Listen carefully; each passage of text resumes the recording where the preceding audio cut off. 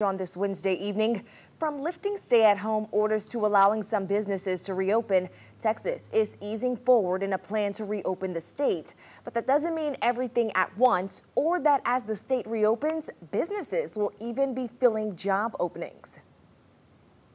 Yeah, we know it is confusing. It's certainly a stressful time for all of us. We are doing our best to get you the coverage that you need. So I want to get straight to three things that you need to know tonight. The top three headlines involving the coronavirus. Number one, Harris County is now asking people to wear masks when they go out in public. I just read a statement from the county judge. She says, not a recommendation, a requirement. If not, you get a $1,000 fine.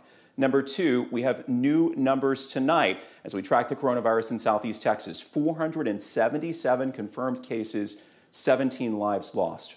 And number three, Hardin County Judge Wayne McDaniel's been looking into what's happening, and he has amended his stay home, stay safe order to allow massage therapists to return to work to provide medically necessary massage services.